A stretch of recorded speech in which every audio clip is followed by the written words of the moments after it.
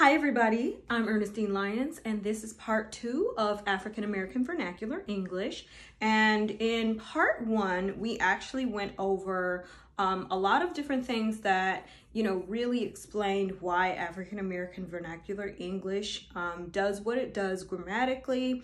And, so in a review of that, we essentially talked about deletion of a verb copula and deletion of the verb to be, omission of verbs, and then the habitual aspect marker, and then the negative concord. So today I'm actually just going to talk a little bit more about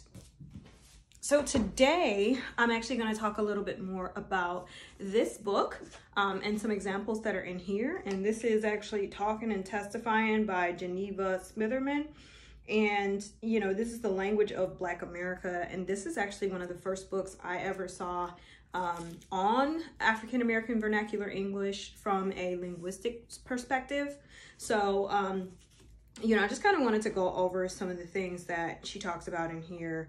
For example, she mentions that a lot of African American Vernacular English borrows from West African languages. And, then she kind of uses a lot of examples, for example, of how, African American Vernacular English kind of borrows the same sort of ways of long vowel, two parts, and no consonant pairs.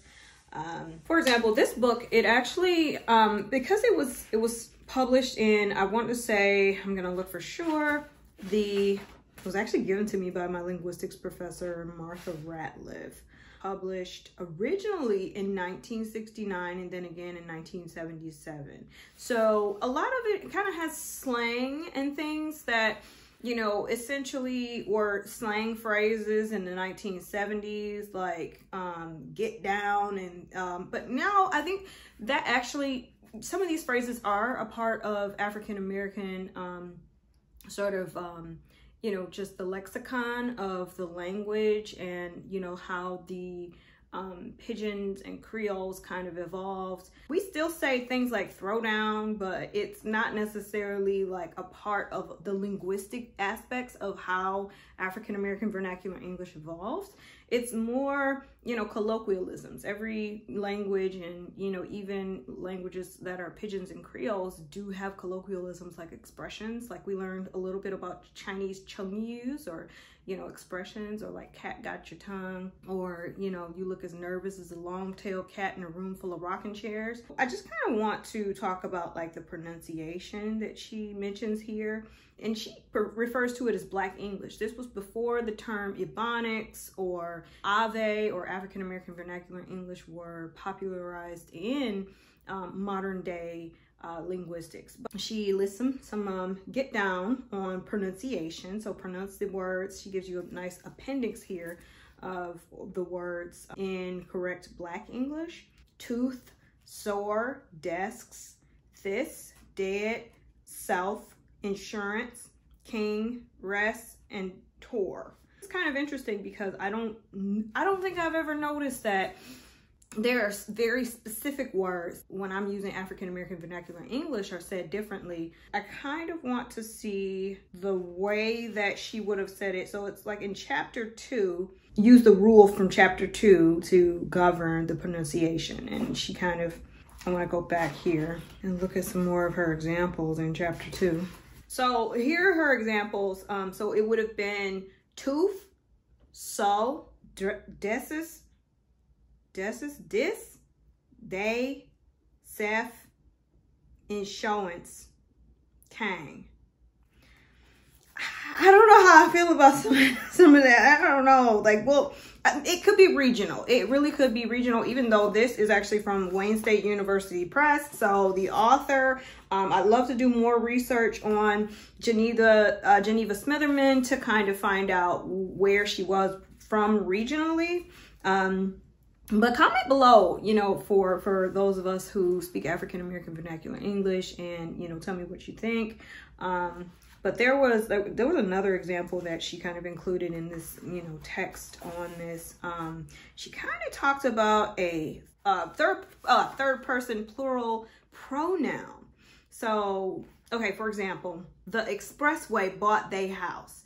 They should do it by themselves. So, for example, you know, in standard American English, you know, there are pronoun systems and you would use them in certain ways, like, but then there's the third person plural pronoun they that serves for the subject possessive, and so-called reflexive, as in, you know, the example I just used here. Or in the case of the third person singular pronoun he, she uses an example, he did it all by himself. Then an earlier stage of development of African American Vernacular English, meaning like, you know, probably prior to the 19th and 20th centuries, he book for his book and she house for her house were prominent, and then those have gradually disappeared.